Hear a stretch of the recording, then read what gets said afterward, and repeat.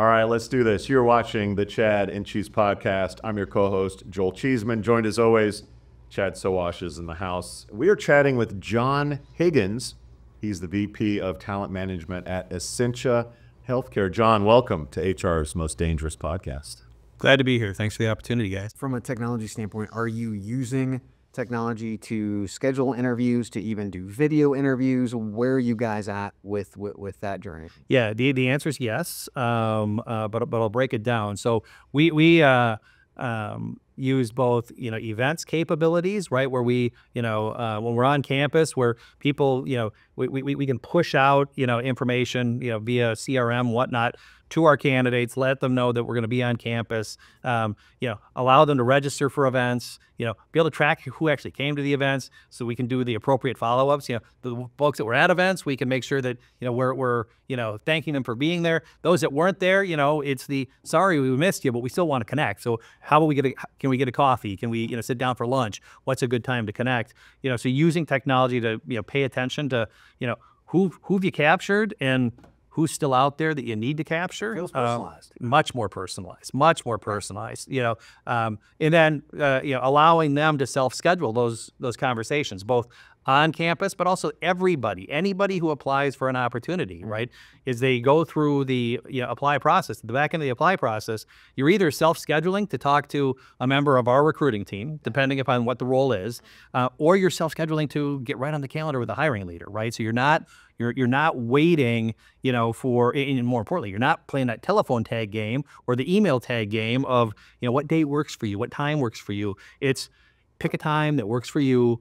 Here's 4 different options you can pick from. If these 4 aren't good, tell me you want, tell me you need some other times, and I'll present 4 more times to you, right? So going outside of the campus, I know there's a lot of competition nationally around, if I'm in Las Vegas, how do I get a Buffalo nurse to come move to Las Vegas? Yeah. It struck me that we're recording this in October in Phoenix. Yeah. It's 107 degrees today. Right. Yeah. Good time to recruit here. There's a hurricane on its way, the second one, to Florida. Yeah. Is that going to reverse? And are there elements of social media or advertising targeting that can make Fargo sexy and get someone in the Sun Belt or down south to move north as temperatures change? Yeah, we are doing our darndest to make Fargo sexy. We're trying to bring sexy back, right? But not just there, but the other major city we operate in is Duluth, Minnesota. Okay. So Duluth is sits right at the southern tip of Lake Superior, right? It's awfully close to Canada. Summers are glorious. Falls are short, springs are short, winters are long. But it is interestingly, it's been labeled as like one of the top 10 climate refuges in the country right now. So that's becoming a thing, and we're seeing significant investment in that community. And you're leaning into that. And we're leaning into that. We have to lean into it, right? So embrace it. Help with housing developments, those types of things too. How about Canadian coming down, want American citizenship? Is that another target? Yeah, absolutely. So both Canadian recruitment, absolutely, but we're doing international recruiting, right? So we do recruiting across the pond. Like it or not, there's just not enough nurses being developed in the United States right now to meet all the demand across the country. And so, and again, certainly not enough to meet all the rural demand. And so that's one of the things that we're doing as well is recruiting internationally. We've got people, coming literally, from all parts of the globe, just about any continent named. We've got talent coming from right now. So how are you using technology to scale that? Yeah, interestingly, that's actually one of our partners that we leverage from it's more of an agency partner perspective, but a lot with video interviewing and that type of thing.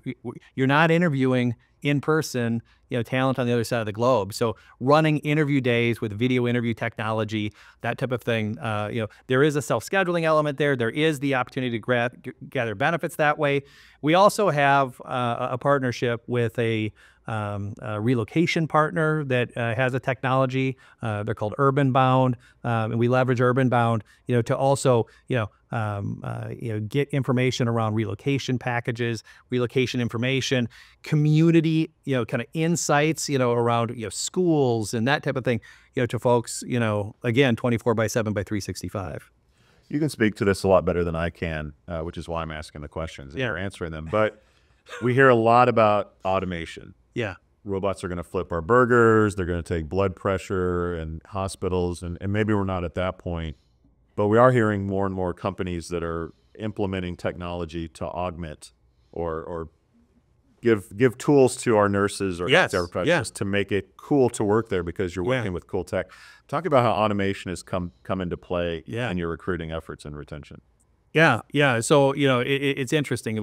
We don't really necessarily see AI as in particular in recruiting, as the place to replace talent per se. What we talk about elevating people to work at the top of their license in healthcare, right? So a nurse, you want them working at the top of their license. You don't want them cleaning rooms. You don't want them changing beds. You don't want them delivering food trays. You want them, doing nursing, working with the patient, hands-on, and helping them through their journey and ultimately, getting the care that they need. Likewise, same thing with recruiters. You want them spending time with talent. You don't want them doing all kinds of administrivia in a system. So ultimately, the way that we're looking at leveraging AI, or the way that we do leverage AI or automation in general, is making the recruiter's job, less administrative.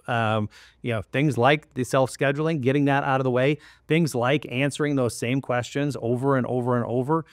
Making that available, via a conversational AI tool that allows people to get the information they need when they need it. Those are kind of the lifts that we're doing. And it's very similar to what's happening in nursing as well, right? So if you think about or anywhere in healthcare, but we use Epic as our EMR for our health system, and Epic has very similar capabilities, tools to help the nurses, help the respiratory therapists, doctors, and everything else perform their jobs, get notes done, get follow-up done, listen in the background as you're having your appointment, and it can help provide patient summaries on the fly, and again allows you not to spend all kinds of time doing administrivia and the opportunity to spend more time doing what you're there to do, which is care for our patients.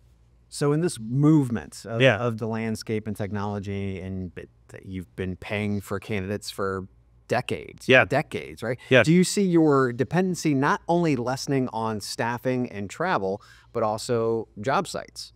Oh, yeah. Since you're paying for the same candidate over and over and over and over. Yeah. So how do you see that actually flipping, where you are actually the ecosystem and you're managing that ecosystem? You're still going to need those. Yeah. Well, the big one is what we refer to as candidate rediscovery, right? So we've got hundreds of thousands of candidates, that have been compiled in our system. We've been on Workday now for almost 6 years. Over that time frame, right? We're sitting. We get somewhere in the neighborhood of about 100,000 candidates a year, so you can do the math, right? That being said, right? Huge opportunity there to remine that database, and keep in mind where we operate, right? There's only so many people, to select from that are working in northern Minnesota. There's only so many to select from in North Dakota, and so many to select from in northwestern Wisconsin that are qualified, interested in willing to consider you as an employer.